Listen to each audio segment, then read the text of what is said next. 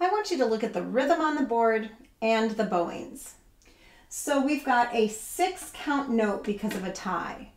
But because it is double forte or fortissimo, we are going to switch our bow direction partway through so that we can maintain that extremely loud volume. And then it is down, up, down, up. Now, if you don't end up having these bow markings written in your music, we'll give you a chance later to write them in. Let's try this on the D string. Now, don't worry if we don't change exactly together to the up bow. It's better to be staggered on that change anyway so that the sound stays smooth to our audience's ears. Here we are on D string for this rhythm. 3, 4. 1, 2, 3, 4. 1 and 2 and. Let's do that again. 2, 3, 4. 1, 2, 3, 4. 1 and 2 and. Now look in your music at number 5 and see if this bowing is written in.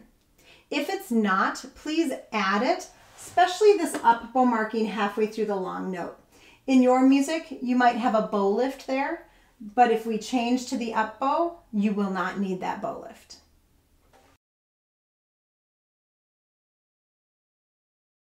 Violas, we're going to explore some of the chromatic notes that we have in Phantom of the Opera.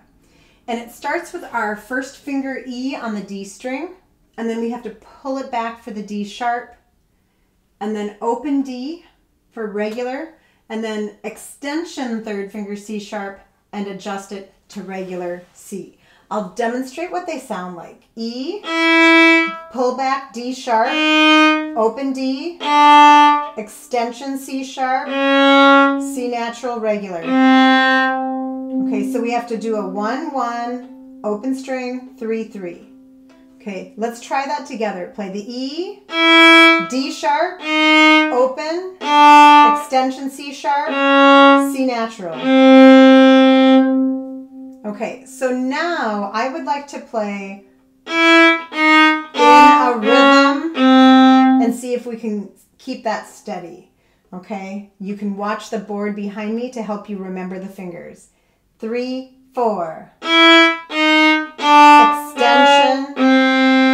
Let's do that one more time. 1, 2. One more time. 3 and.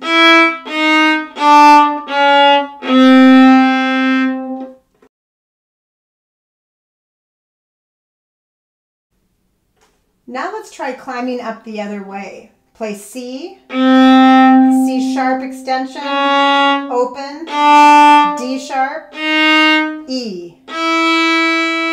Let's do that again. Regular C, C sharp, D, D sharp, E.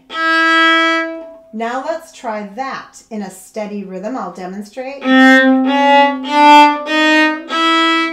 Let's try that together. Set up your regular C. 4 and. One more time. 4 and. Let's try it faster now, like this speed. So we're going to try to go twice as fast. C, C sharp, D, D sharp, E, and here we are.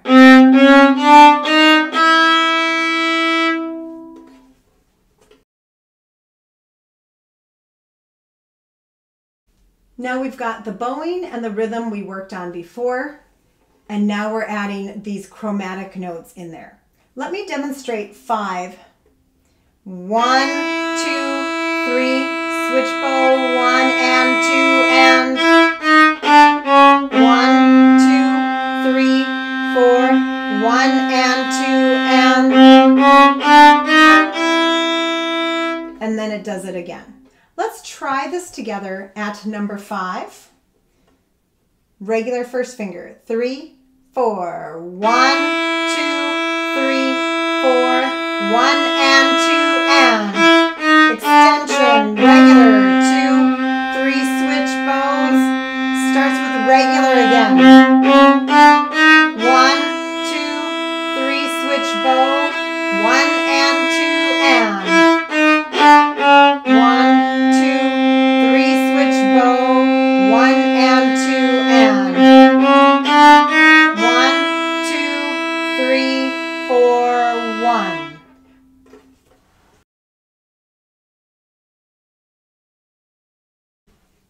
viola players, I want you to find the note at number 15, and I want you to play that shifted. So we're going to be in third position, but on the G string, so that our D is second finger. And then if you have already started learning vibrato, you can vibrate on these longer notes. So at 15, we start on the up bow on count 2. So I would shift back for that low A, and then back up again for those long Ds coming up. Let's try this at 15. 3, 4, rest. 3, 4, 1, 2, 3, 4, shift and rest. 3, 4, 1, 2, 3, 4, shift to third position, second finger, 3, 4, 1, 2, 3, 4, rest. 2, 3, 4.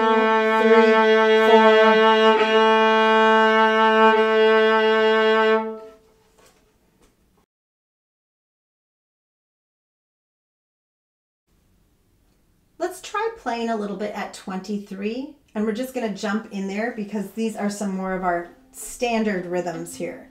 23, 1, 2, 3, 4, 1, 2, 3.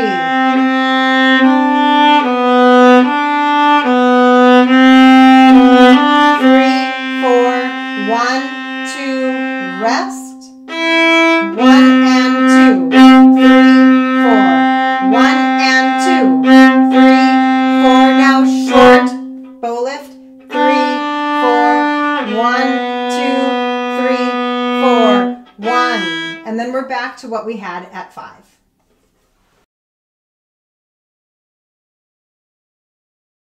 Now let's start at 5 and play all the way up to 31. Here we are at 5, 2, 3, 4. 1, 2, 3, 4.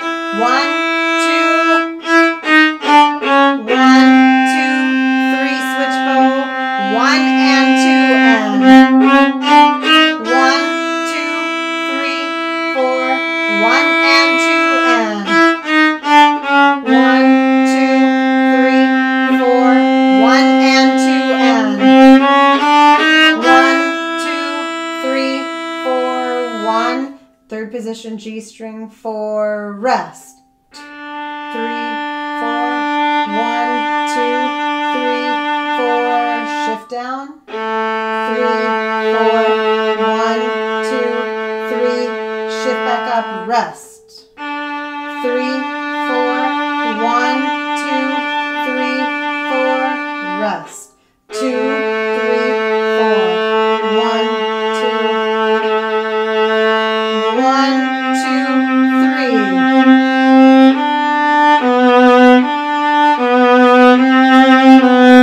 3, 4. 1, 2. Rest. 1 and 2. 3, 4. 1 and 2. 3. Short note. 2, 3, 4. 1,